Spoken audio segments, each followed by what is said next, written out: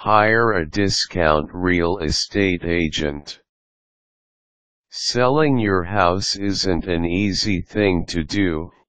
You have to know the fair market value of your home, take into consideration the kind of zoning laws that could affect the worth of the place, and then there's the kind of neighborhood you belong to that could likewise affect the selling price of your home on the market. For all of these, you need a real estate agent, but these professionals don't come cheap. In addition to the commission they'll earn from the sale of your house, they will also cost an arm and a leg to appraise and value your home. But if you still want to have a real estate agent appraise and put your house on the market and can't afford a high-priced one, you may opt for a discount real estate agent. To find a reasonably priced real estate agent, try the tips below. Interview. Talk to a few brokers or agents and figure out their success when it comes to buying and selling homes in the area. Try to be as specific as you can with your questions because these people may have other things to do other than to sit around and answer your questions. Try to find out their success rate during the past year to get a picture on how they can help you sell your home. Talk to a few so that you can compare and contrast the rates they charge and the services they'll provide. Reference, please. Try to ask for references as well. The best gauge for a person's skill and abilities are those who have worked with them previously. License.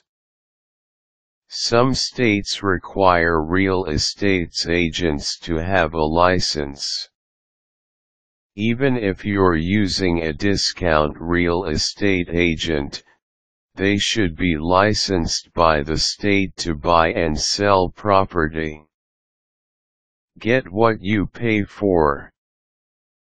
Discount real estate agents often do not offer the full services of a regular real estate agent. Be direct in asking the people you're talking to as to which services they will limit themselves to. Multiple listing service. You have the option of not using the MLS, but this limits the number of people who will learn about the house you're selling. A lot of the discount real estate agents will tell you that they can sell your home without using the MLS, but the real importance of the MLS is that it exposes your home to the buying market. Look over your discount real estate agent's marketing plan and make sure that it includes a listing in the MLS. Patience. Let's face it. If you're going with a discount real estate agent, you won't get priority treatment. Odds are your home will be at the middle lower of any list out there and won't be prioritized over clients who aren't using discount real estate agents. Selling your home in this economy won't be an easy task.